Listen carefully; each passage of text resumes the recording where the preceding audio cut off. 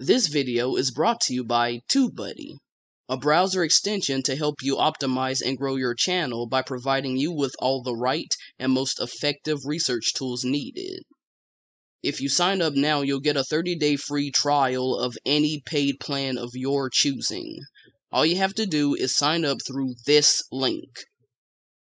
Now, on to the video. Here you go, mommy. Take this, okay? Take care. I gotta go. Take okay? care. You take care, son. Dealing drugs, people getting killed, nightclubs. You take care.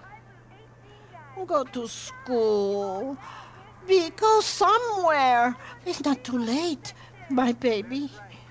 Mommy, but you got it all wrong. I mean, it's not like that anymore. You know, I know good people, I know bad people, but I know the difference.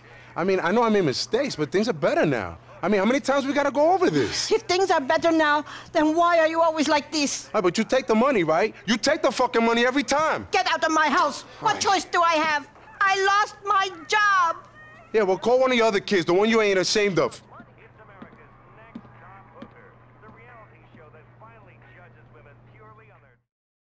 Alright ladies, prepare to step on the dance floor with Mr. Lopez. A full-time club manager, bouncer, business partner, and ladies' man of the nightlife, and part-time flunky and life insurance of the criminal underworld. Coming from a not-so-ideal setting, his story is shared with most ghetto youths who look toward a better life.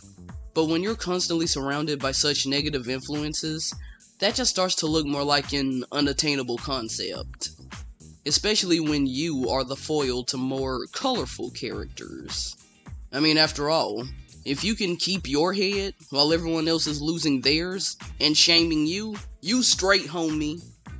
So today on Liberty City Origins, we will focus on the past, present, and unforeseen future struggles of Grand Theft Auto 4's most underrated protagonist, Luis Fernando Lopez.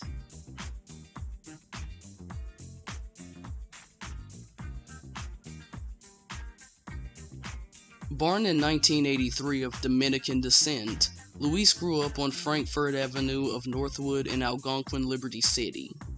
He's the middle child of two siblings. His little sister Letta, whom he is the closest to, works at a human resource department and is married with an unknown amount of children. His older brother Ernesto, on the other hand, cares very little about his blood family and has a bitter relationship with Luis. He even moved out of Liberty City altogether to start his own family, working as an accountant. Luis greatly resembles his father, Mr. Lopez, who served in the U.S. Marine Corps. He abandoned his family when his kids were at an early age and started a new family in the Midwest, which he also abandoned for a waitress.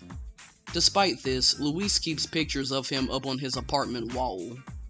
But he and his siblings were all properly raised by their single mother, Adriana Llanera Lopez, who was also like a loving mother to his two childhood best friends, Armando Torres and Henrique Bardes. There was also Oscar Gomez, his brother Alonso, Teddy Benavides, and Willie Valero, other childhood friends of Luis.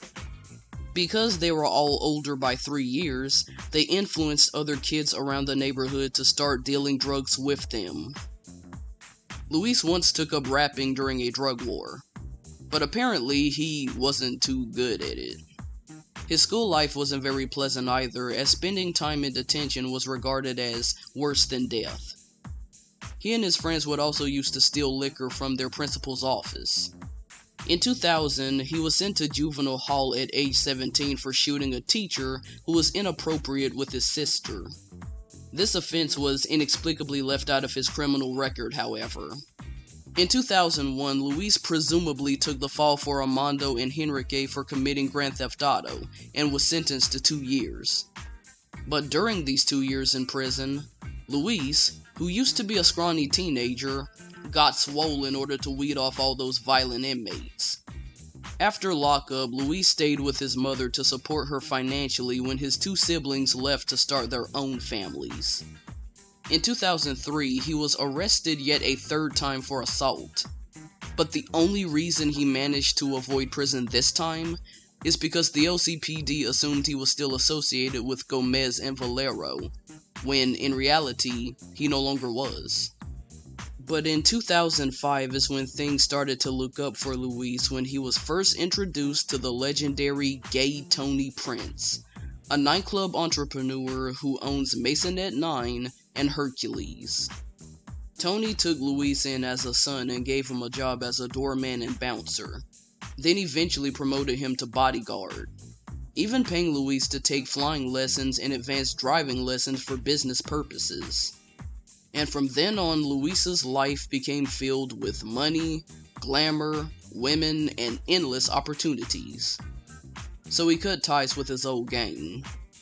But he keeps around his best friends who constantly rag on him for his new life, and even try to pull him back into his old one.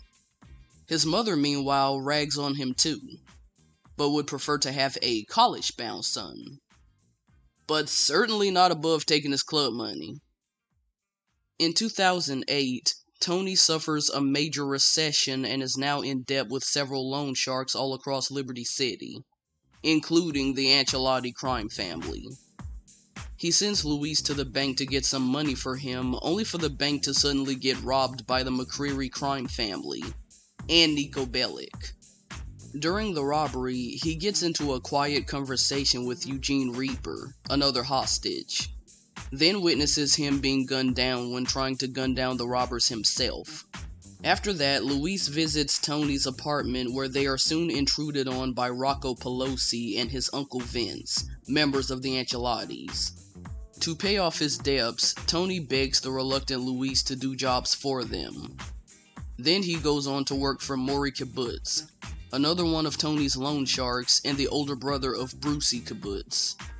And speaking more on his mother, Luis learns that she's also in debt to this loan shark who's quite a charming fellow. So he aids her financial needs, you know, what he's already been doing, by being reintroduced to cage fighting, something he has since abandoned after going legitimate.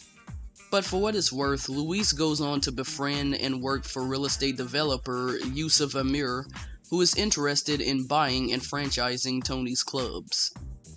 Eventually, Luis accompanies his boss and his boyfriend Evan Moss to a diamond deal at the Platypus cargo ship, looking to buy $2 million worth of diamonds from the ship's cook in hopes of paying off his debts.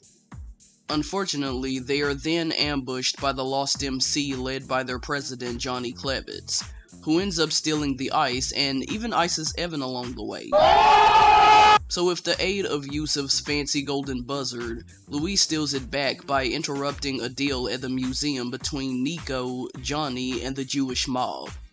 Then there's Ray Bulgarin. He, Luis, and Tony first meet at Masonette 9 where he employs Luis after agreeing to help Tony with his debts. At first, things are business as usual, until Ray hears about that whole diamond fiasco Tony started.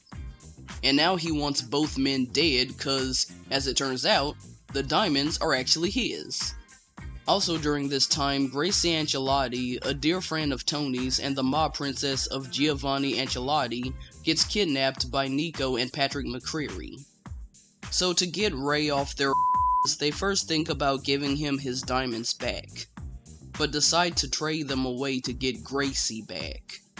Ray finds out and ambushes the exchange as the trio flees in a boat. Shortly after, Rocco phones Luis telling him to meet privately at Meadow Parks. Once there, Rocco and his uncle Vince explains that Ray and Giovanni previously had a discussion on recent events, and both men conclude that due to all their problems caused by Luis and Tony, one of them must bite the dust for it. So Rocco concludes that it might as well be Tony since they'd rather work with Luis and take over the clubs. But during their following meeting at Masonette 9, when the time comes to finally do the deed, Luis, just for a few seconds, lingers on the idea of ending his father figure before ultimately choosing to kill Uncle Vince instead, but begrudgingly spares Rocco due to his made man status.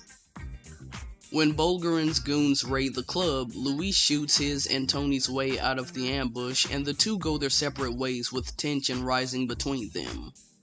but they're able to put aside their personal beef to face their real adversaries. So Luis drives them to Funland in Hove Beach Broker to rid themselves of Bowlerin forever.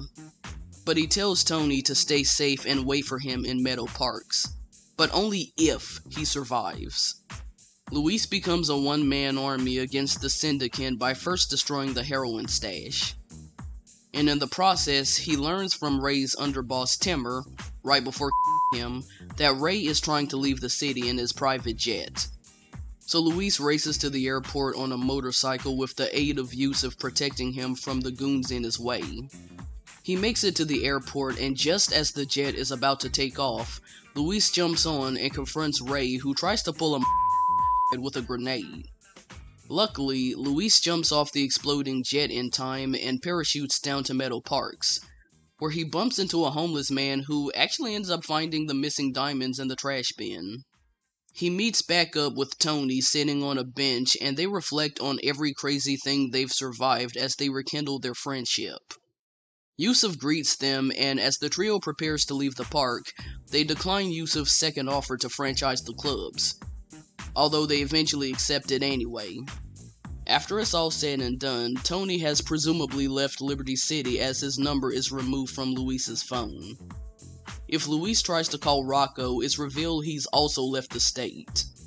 If Maury is called, he'll try to make amends with Luis, but still manages to give himself away as a bottomless so Luis blocks his number. And lastly, he phones his mother, letting her know that his and Tony's problems have all been resolved. 10 years later, Luis's life after GTA 4 remains unknown. But if the GTA Online player gets into the nightclub business with Tony, who's moved to Los Santos by this point, we see on his office desk a photo of Luis, implying that they're still on good terms to this day. Admittedly, there isn't very much for me to close out on, with Luis being the least impactful protagonist of the GTA series. Not treated with much significance, he doesn't get a physical cameo like Johnny, or even a small mention like Nico. He's not even the main character of the Ballad of Gay Tony, just the playable one.